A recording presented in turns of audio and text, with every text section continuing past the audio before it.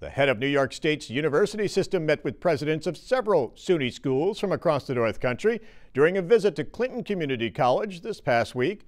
Chancellor Nancy Zimpher has been traveling across New York to showcase what SUNY schools are doing to help revitalize the state's economy. We want to speak to our legislative leaders, our county executives, our economic development councils, all the people who are driving these regional economic development councils that Governor Cuomo has created, and make sure they understand what we have to offer and we understand what they need.